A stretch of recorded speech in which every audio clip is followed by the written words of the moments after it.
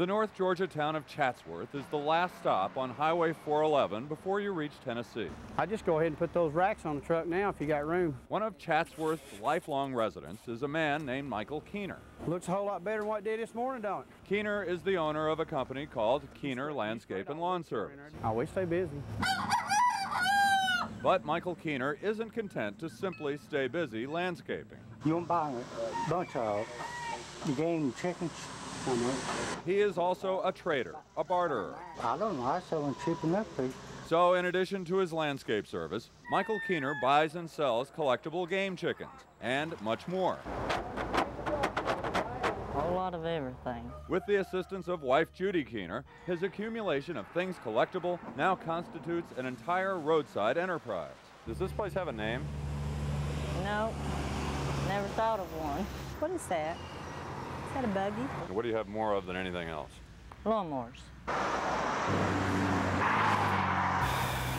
Michael Keener is the man behind, within, and among this roadside collection of very used lawnmowers.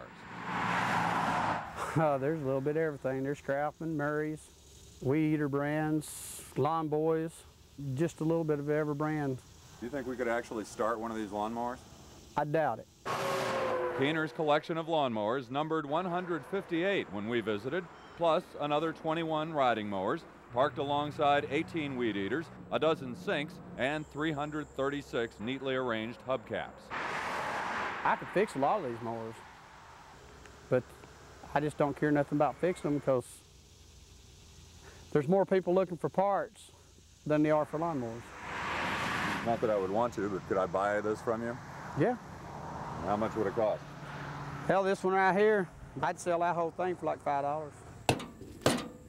And drawn in by deals like that, there are more buyers than you might expect for parts from Michael Keener's collection of lawnmowers. And it's cheap.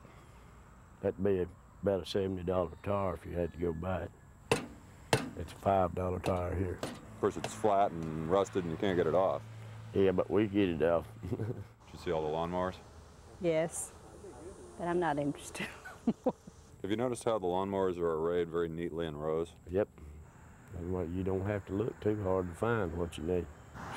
It is a convenience that Michael Keener says he is only too happy to provide. In a roadside dealership, he and his wife never quite got around to giving a name. We just call it a junk sale. What do you ask for it? I take 40 bucks for it. Fueled by the entrepreneurial energy of a man who dabbles in a little bit of everything, but whose lawnmowers occupy a special spot in his heart and alongside Highway 411. In Chatsworth, Doug Richards, Fox 5 Eyewitness News.